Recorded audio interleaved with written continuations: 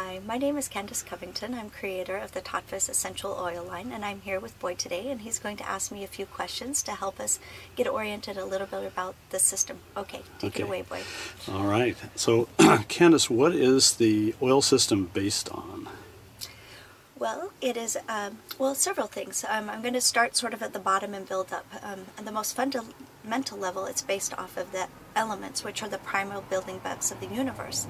And so I went ahead, and those are basically from a Vedic lens: earth, water, fire, air, and ether.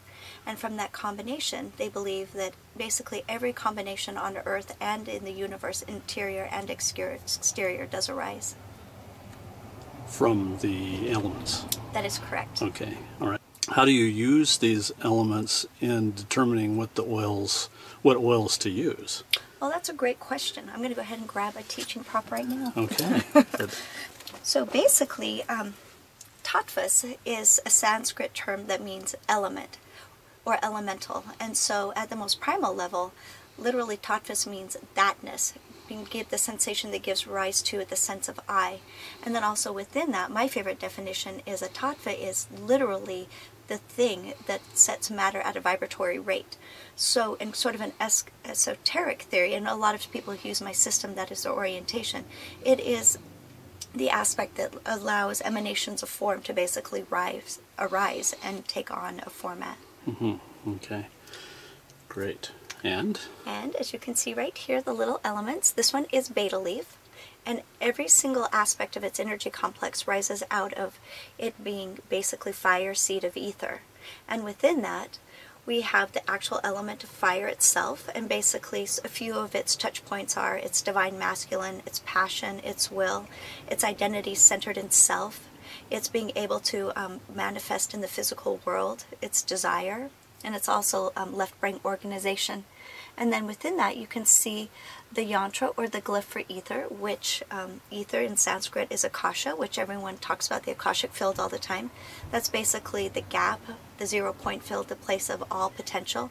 So basically everything that ever has been, will be, comes from that place. And so when one works with the akashic field, that basically gives rise to true inspiration, creativity, muse energy, divine leaps in like potentiality. And that also, and a fascinating point is that basically the elements give rise to chakras. So fire literally creates manipura, or the third chakra, which is of course right above the navel or the solar plexus. And ether basically gives rise to the vishuddha, or the throat chakra. So as you see, that with these two in combination, fire, seed of ether, basically gives rise to releasing consciousness from matter. It balances the ego. And ethers would be analogous to the dark moon, or the deep unconscious, which is a very important distinction from subconscious, because the unconscious is the reservoir where archetypal images reside. And so the thing is, we have all of this potentiality that we can basically harness that will allow us to move into different states of being. But the thing is, we have to become conscious to them in order for us to be able to basically utilize their properties. And that is where the fire, or if you were going to look at it in a lunar cycle, is the new moon that allows us to shunt information from the unconscious to the conscious mind for use. So then these are oils, and this one in particular is an oil for self, if you want to work on yourself, self-transformation, ways of increasing your consciousness if you felt like you were stuck or something like that. How are these used? How could this one in particular be used for the spiritual seeker? Oh, that's a great question. And yes, basically, fire, seed of ether gives rise to true transmutation.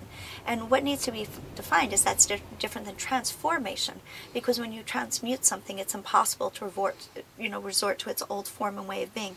So basically, in a nutshell, this allows people to work on causation patterns or karma, where mental will alone won't allow you to move forward to its new state of being. How often have you told yourself, I really will not redo this again, but yet you find yourself in that same habituated pattern? This really allows you to basically break down in the ethers, because ether by definition diffuse, pulls apart, and so what happens then is you're back into that all point field where you have the complete freedom to choose to lay down new energetic paths, basically. So you become conscious on what you want to birth, and then the fire allows you to basically rebirth that into the material world. So this one really allows you to rethread old behavior into authentically new ways of being. Great. I want some.